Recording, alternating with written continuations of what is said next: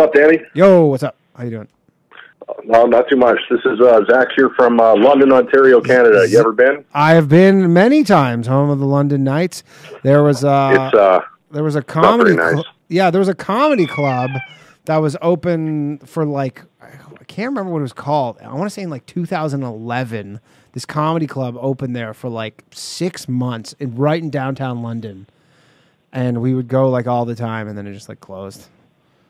Shit. Yeah, but I like London. That was before I moved here. There's no comedy here now. There's a Yuck Yucks, but you know, it's exactly. There's the Yuck Yucks, but yeah, it's all right. London's fine. So what's up, buddy? How's it going, man? I've got maybe a couple low value stories for you here. All right. About 2018 or so, I think it was around the end of 2018, maybe beginning of 2019, right before the whole, the coronavirus and all that. Yep.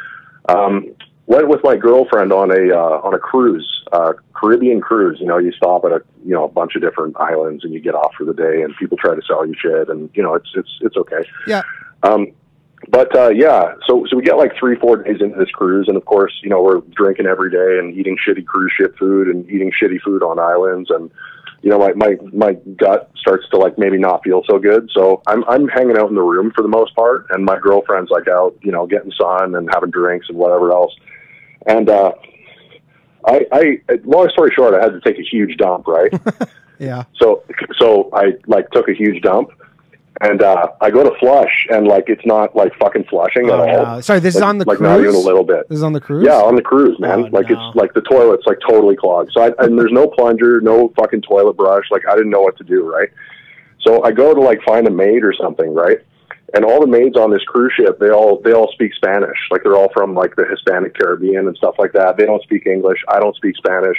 I know like 6 words of Spanish, right? Okay. And one of the words I know is mira. It means look, right? So I grab the maid. I'm like, here, come here. I motion her over, and I point to the toilet, which is full of shit and toilet paper, right?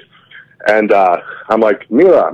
And then I go to flush the toilet, and it just flushed like perfectly normally. Oh, so it just worked? And she's like, what are you fine. Showing me? You're just showing me that this maid thought I just like brought her into the room to like show me show how to flush a toilet? Showing her like flushing like a giant dump down the toilet. So I didn't Man, the look on her face must have been priceless. But they probably deal with so much nonsense. I'm sure they do, but I felt bad, like I couldn't explain myself. So then I just like gave her money.